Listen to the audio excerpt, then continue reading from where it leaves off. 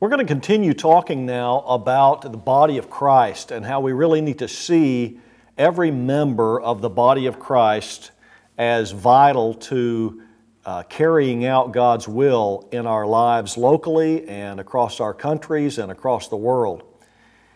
I continue to be inspired at the great diversity among the members of the body of Christ. In fact, I think sometimes about the movies that we have out now with the different superheroes and the Avengers and those kinds of things, and they'll do one movie about one guy and then a movie about all of them together, and how you learn about where they came from and their unique strengths and weaknesses, and they were bitten by some, a spider or something that gave them all these abilities, that kind of thing. But then it often shows some human frailty that they have as well. But you know, when you get all the spiritual Avengers together, all the spiritual superheroes together, you've got the Hulk, you know, really muscling down on things, and you've got Captain America is all patriotic and he can throw his shield, and you've got the lady that does this and the other guy that does that, and Iron Man is flying high and all that. Well, different believers in the body of Christ are kind of like that, aren't they? They've got different long suits and different things they can't do, and sometimes you're good at this but not good at that, and sometimes the best teacher in the fellowship is the guy that can't fry an egg or maybe the person that is so gifted in prophecy or prayer or ministering, maybe they're not as good in evangelism.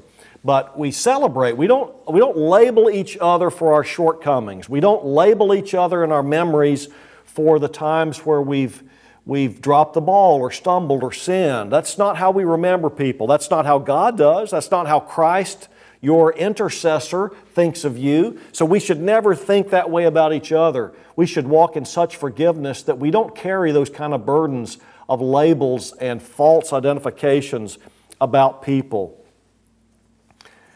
When we accepted Christ as Lord, God planted inside of each of us a unique set of gifted ministries of service, some giftings, some long suits, through which to worship Him and to reach the world.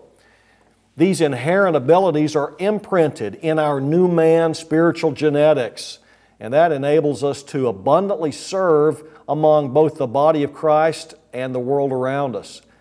You know, these long-suited ideas, these abilities are a gifting package, you might say, of God-given competencies and aptitudes that make every believer distinctive in their life of service.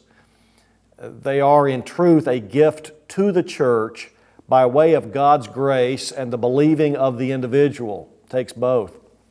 In a sense, every believer has gifts to offer to every other believer. So when you see a believer coming, here comes some gifts for me. These gifts are to be delivered in the right way, meaning in love, and at the right time, meaning as God provides the right opportunities. These are areas in which we can especially focus our love and our believing and our giving with particular effectiveness, these long suits that we have individually. In fact, we commonly gravitate toward areas of service in which we can particularly use our special enablements.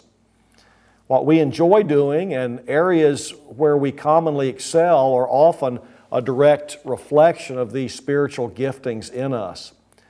God has not only commissioned each believer to invoke and impart God's will to the world, but God's also etched inside of every believer unique capacities to get His will out. It's exciting to observe when a believer's area of personal interest and desire and calling meet up with the actual needs of the people and the communities around that believer. I can think of the quote from Frederick Buechner. He said, "The place where God calls you is the place where your deep gladness and the world's deep hunger meet." I think that's often the case. I'd even want to take that a step further and encourage us to ask ourselves, what about when God calls you to something that maybe isn't your passion? What about when you know for sure that He's put sort of a burden, is the word I use sometimes, a spiritual responsibility on your shoulders? That's how He talks to me sometimes, is this growing burden is the word I use. It's not negative, but growing responsibility that I've got to do something about, and He's not going to get off my case until I do that. And that's how He works in my heart many times, is something that I know that He has sent me to do, a mission, a purpose that is different from just general feelings in my mind. Well, this interface of gladness and hunger, your gladness and the hunger of the world, this represents a sphere of influence that's open to every believer who has the desire to reach out with the purposes and the passions that God has imprinted on his heart. And like I say, sometimes He will give you an assignment that isn't what you really wanted to do, or maybe is not in an area. You know, maybe you're not gifted as an evangelist, but and we don't really know that Timothy was necessarily an evangelist, but the Apostle Paul, by revelation, said, Timothy, we need you to do the work of an evangelist. And I think every believer at one time or another may be called on to do the work of every long-suited gifting, even though that particular believer may not be long-suited in all of those areas. Well, just think about it. If you need to teach another person, you're doing the work of a teacher. If you need to really speak for God, maybe you're doing the word of a prophet, the work of a prophet. If you need to witness, every believer goes witnessing, so to speak, goes testifying, uses their ministry of reconciliation. Well, that person is doing the work of the evangelist. If you plan an activity or plan a project or help solve a problem, maybe you're doing the work of a gifted helps and governments person. If you show compassion and forgiveness towards someone who really doesn't deserve it, maybe you're doing the work of someone who's very gifted in mercy ministry from Romans 12. Maybe if you really build somebody up and you encourage somebody in a fellowship, maybe you're doing the work of the encourager that is listed there in 1 Corinthians or in Romans chapter 12 as one of the charismatic gifts, the functions in the body of Christ. You see how you might be called on to do things even though maybe it's not your long suit, but we certainly want to stay after the things that we are long-suited in and the passions that we have, the missions and the assignments that God gives. You know, acting in accordance with these unique abilities and capacities gives us fulfillment, satisfaction, and real contentment that every person is born desiring. God's Word tells us that God Himself distributes and energizes gifts and opportunities for service, and the effects produced then. Let's read the Corinthians chapter, the part of that, 1 Corinthians chapter 12, verses 4 through 6, that deal with some of this. Verse 4 says, "Now there are diversities of gifts, but the same Spirit. And there are differences of administrations, but the same Lord. And there are diversities of operations, but it's the same God which worketh all in all. It's the Father's job and the job of the Lord Jesus Christ to provide spiritual abilities, ways to serve and the energizing of those gifts that they put within us. That takes a load off of me, doesn't it? And off of you, that we don't do the energizing, they do the energizing. We act and they energize. As we act, God energizes. God will certainly do His part. Our part in the partnership is to effectively use what God has made us in Christ. We yearn to do our utmost for His highest. It's not a striving towards self-righteous performance and personal achievement. That's not what it's all about at all. It's a fervent desire to fully walk in our God-given righteousness, to glorify God and to carry out His calling and His commissioning. We've already achieved just rightness in Christ. God has made you, if He's justified you, He's made you just. If He's made you righteous, then you're right. So you're just right. And everybody in your home church is just right in God's eyes and in Christ. So our hearts can be completely free and unfettered to move fast and far with Him. after laying out the 9 manifestations of the Spirit in 1 Corinthians 12, verses 7 through 11, the Scriptures continue with a wonderful double analogy in which the human body is compared to both the manifestations of the Spirit and to this diversity of giftings in the body of Christ. In fact, I'm going to read from our class, Living in God's Power, Part 5, that Wayne Clapp taught so wonderfully. He has a one-body illustration and a little chart where he lists the double analogy of 1 Corinthians chapter 12, verse 27, or verse 12 through 27 in chapter 12. And number 1, he says, the human body is compared to the 9 manifestations of the Spirit, where each manifestation is an important and integral member of the whole body of manifestations. It illustrates that all 9 manifestations are important to each individual believer. And number 2, the second part of the double analogy of 1 Corinthians 12, verses 12 through 27, he says, the human body is also compared to the body of Christ, where each believer is an important and integral member of the whole body of Christ. It illustrates that all believers are important to the entire body of Christ. I think that's just tremendously stated. Let's read from the New Living Translation of 1 Corinthians chapter 12, verses 12 through 21, and then also verses 25 and 27 through 27. So, verse 12. Just follow along with me and think about this. The human body has many parts, but the many parts make up one whole body. So it is with the body of Christ. We all share the same Spirit, it says in verse 13 there. Now verse 14. Yes, the body has many different parts, not just one part. Verse 15. If the foot says, I'm not a part of the body because I'm not a hand, well, that does not make it any less a part of the body. And if the ear says, I'm not part of the body because I'm not an eye, would that make it any less a part of the body? If the whole body were an eye, how in the world would you hear? Or if your whole body were an ear, how would you smell anything? But our bodies have many parts, and God has put each part where He wants it. How strange a body would be if it had only one part. Yes, there are many parts, but only one body. The eye can never say to the hand, I don't need you. The head can't say to the feet, I don't need you. Then verse 25 goes on to say, this makes for harmony among the members, so that all the members care for each other. If one part suffers, all the members, all the parts suffer with it. And if one part is honored, all the parts are glad. All of you together are Christ's body, and each of you is a part of it. Well, each part of the human body needs each other part for the entire body to be whole and to fully accomplish its functions and purposes. In the same way, each manifestation of the Spirit is critical and a critical member of the whole body of manifestations, both within an individual's life and as they're operated among a bunch of believers.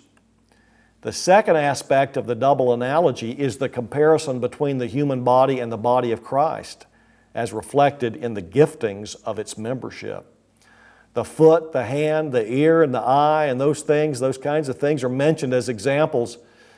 And as we look across the body of Christ, we can see a wide assortment of gifted energizings, meeting a variety of distinct needs. Well, let's applaud all God's workings. We need to guard against getting so focused on our own long suits in ministry that we're tempted to criticize the distinctive service efforts of another believer. The foot might say about the hand, why is he always grabbing and pointing, holding and patting people on the back? Can you imagine that? Well, in fact, I happen to have an extra foot here of a believer. I mean, you think that I've reached my own foot up here over the table, right? Down and up. Okay, that's hard work while you're teaching, you know. Down and up, stretch. Well, that's the body of Christ. And if I said, hey, give me a hand, you might give me a hand. See? Well, what about these guys? Yeah, what about these two parts of the body of Christ? These are two believers. They each have unique abilities. They each have, they're designed for purpose. They're energized in unique ways. They carry out special benefits, and they have special needs that are different from each other. Well, this foot could say toward the hand, why is he always grabbing and pointing and holding and patting people on the back? He's great when it comes to hitchhiking, but he doesn't really take the body anywhere.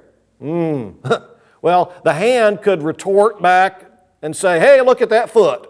All she does is walk and kick and run. She helps a lot with travel, but she never reaches out to greet people. That'd be kind of silly, wouldn't it? Well, a pastor might question why an evangelist might not seem to excel at tenderly shepherding or being as family focused. You know, some teachers might wonder why a preacher doesn't present the Scriptures more deeply. And a preacher might think a teacher is just too intellectual. A prophet might wonder why a mercy giver is not more vision focused. An apostle might question why somebody dedicated to helps and governments doesn't seem more sent on a mission. Unspoken questions might be, why doesn't that other guy emphasize the stuff that motivates me? Why does that lady say it that way? Aren't my ministries the most important ones?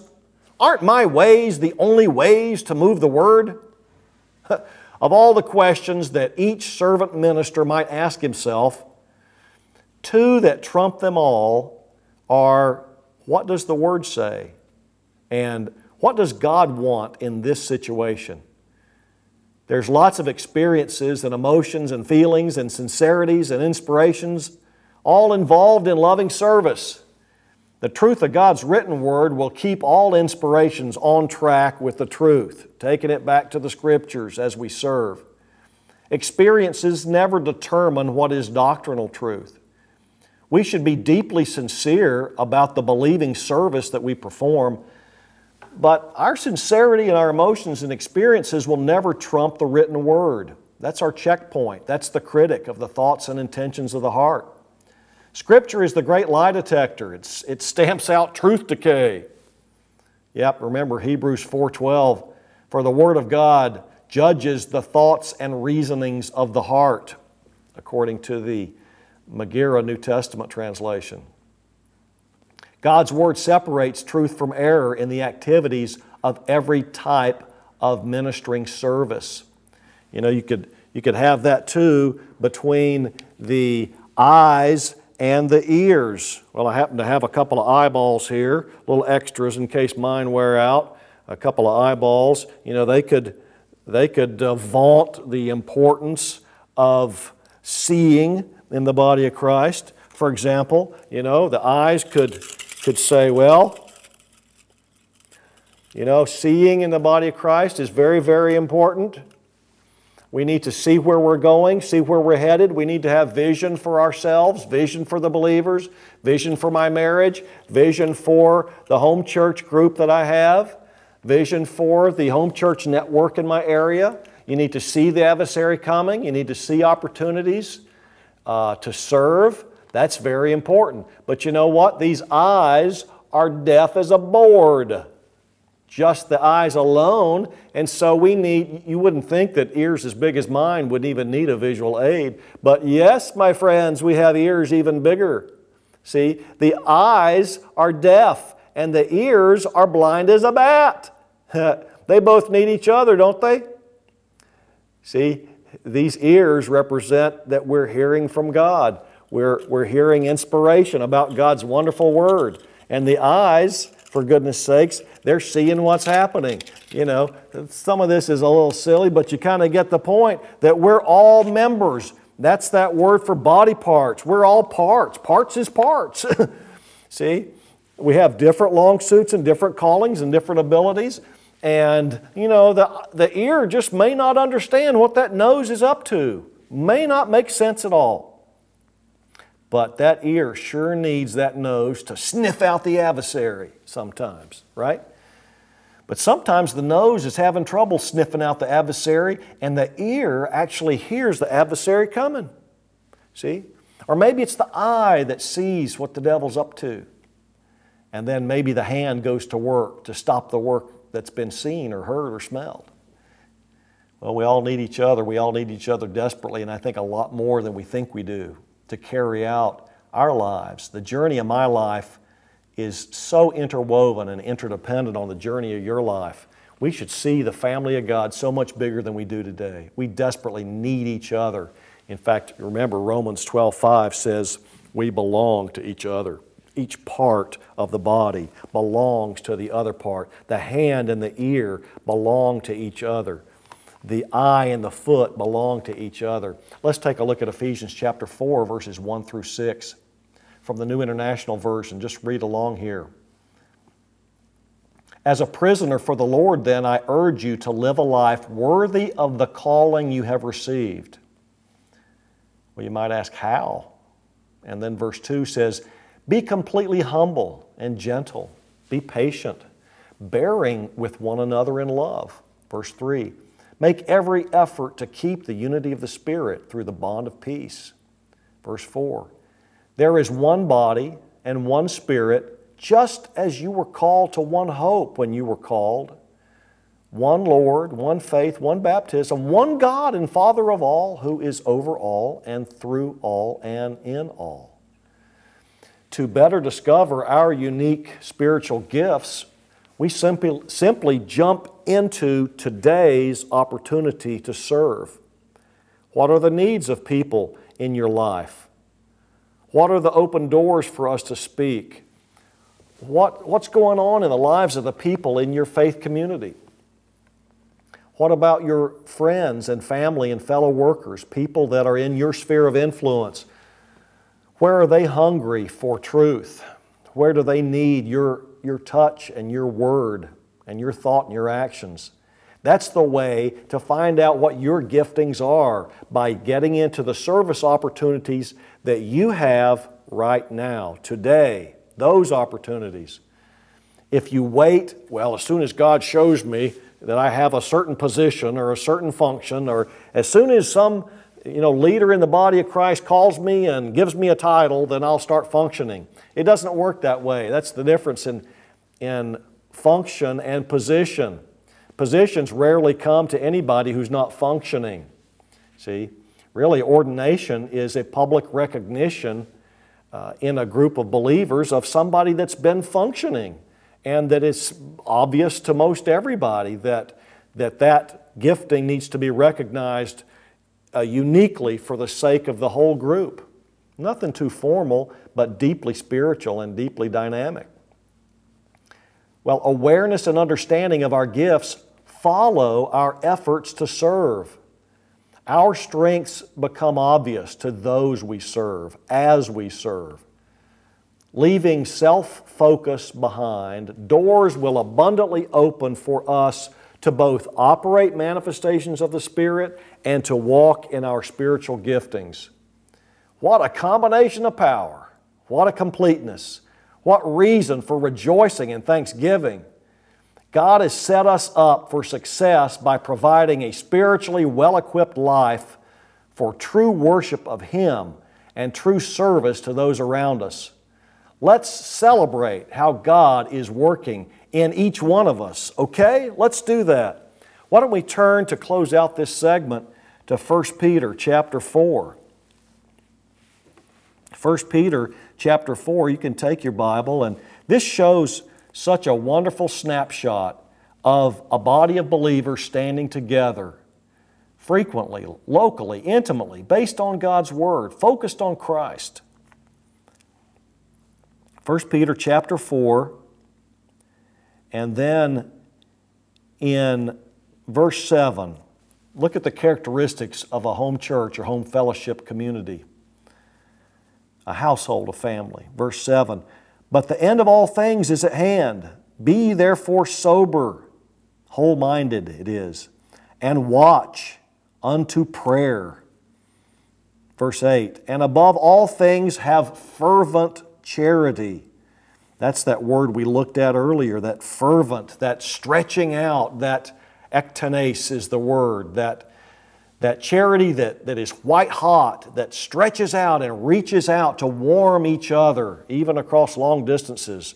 That's the kind of love of God, agape. We have fervent, white hot charity among ourselves. For charity, agape, the love of God shall cover the multitude of sins. Sin is just missing the mark. Sin is unrighteousness. Whatsoever is not of faith is sin, it says in Romans 14. And it says, without faith it's impossible to please God. So anything that's causing us to miss the mark or to become unrighteous in our walk is not a description of the alignment and the harmony and the sweetness of the relationship that we should maintain with God when we walk in the light as He is light. And 1 John 1 says if we find ourselves in the darkness, we'll just get back in the light. That's the way to really confess sin, so to speak, is to discover you're in the dark in some area and get back in the light. You don't have to analyze the darkness. You don't have to condemn yourself in detail or even understand it fully. Just get back in the light. The light burns away the unrighteousness in our thoughts and our lives. Here it says, the love of God covers the multitude of sins. Verse 9, use hospitality one to another. There's our phrase again, one to another from a previous segment. Without grudging or without grumbling. That verse 9 said, one translation said, welcome people into your home without complaining. Verse 9, boy, that sounds like a home church group, doesn't it? Verse 10, as every man has received, and that's the Greek term lambana, received into evidence, into manifestation, the gift, the charisma, as every believer has been gifted in evidence. Every believer has been gifted. Even so, minister, diaconia, serve the same one to another. We serve each other with our giftings. The ear is serving the nose is serving the foot, everybody. Sometimes we get mixed up and my nose runs and my feet smell. That's my only nose and foot joke I know. I know you love me. Wow, this says, as every man, verse 10, has received the gift, even so minister the same one to another, as good stewards of the manifold grace of God. The grace of God is manifold. It's multifarious. It is multi-purpose. The grace of God is not just one type of thing. It is divine favor in many different flavors, you might say. Many flavored favor, I guess you might say. Our whole administration that we live in is the administration of the grace of God, according to Ephesians. That is the administration of the charis of God, the favor of God. Our whole administration is called favor. You ought to expect God to give you some favor. You're His favorite, right? The manifold grace of God. And if you want to understand the grace of God sometime, do a little word study on all the words that have charis in it. And you'll really see what it is to walk in grace and to live in the grace of God. To live in God's divine favor. Like the word thankfulness has grace in the Greek term for thankfulness. You want to walk in God's grace, walk in thankfulness. The word forgiveness, one of the two great words for forgiveness, have the word grace in it. That's how we grace each other when we forgive each other. We favor each other. You want to understand how to walk in grace? Gift each other. The word gift has the word charis in it. Several wonderful words in a study of the New Testament have the idea of grace in it. That's how we grace each other. That's how we live in grace. Verse 11 says, "If any man speak, let him speak as the oracles of God," the brief utterances of God, the great statements of God. "If any man minister or serve, let him do as the ability which God gives." It's God's ability in us. That's why we can't beat our chest and be proud of ourselves, because God has given us these giftings. And why? It says, "that God in all things may be glorified through Jesus Christ, to whom be praise and dominion forever and ever. Amen." Well, that describes my life and yours. That describes our earthly families as we walk as Christian believers in the greatest environments in the world. You know, our Christian families our Christian households, our Christian homes are just the greatest places in the world. And that's why we can heal the church, we can heal our marriages, we can heal our communities, we can heal our families, all on the same turf, where we gather together face to face in the home church environment and then launch out into this world from there. Let's bless each other. Let's walk in this body of Christ and not only thank God for how He's gifted us, but applaud the giftings in every other believer. In fact, here we go. I'll even take my extra hand, and as we close this segment, I'll applaud you with all three of these hands. Hey, good to be with you. Take care of yourself. God bless. Take care.